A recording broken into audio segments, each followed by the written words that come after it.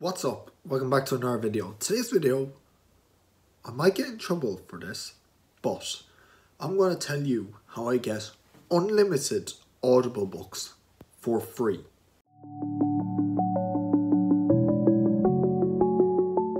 So yes, the Audible books that I get, it's actually fairly easy of a thing to do, which I do, but it takes a bit of work, and if you don't really want to do the work, I fully understand. But here's how I do it. So it mainly consists of, first of all, if you already have an Audible account, if you've already used your free trial, which I did, so you make a free trial, you put in all your card details, etc., and that's fine because you won't get charged for this method if you do it right. And then once you have your Audible account, you get your one free credit. And this is where the trick comes in. You choose the audiobook you want.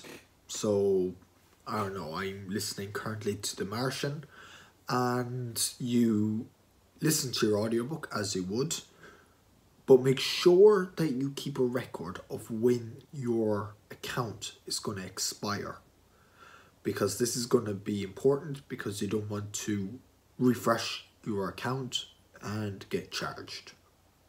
The main reason I say this is because you will need to be able to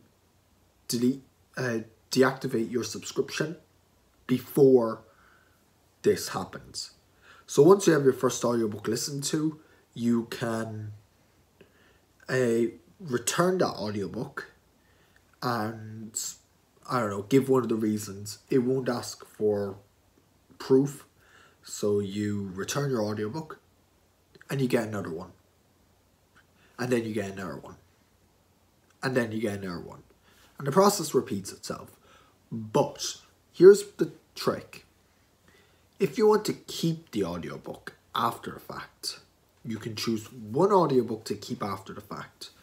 So once your subscription expires, you'll keep the book that you had last in your file.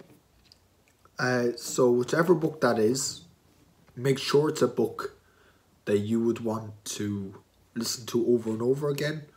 Maybe it's one that you've already listened to, I don't know. Or maybe it's one that you want to link into your Apple iBooks.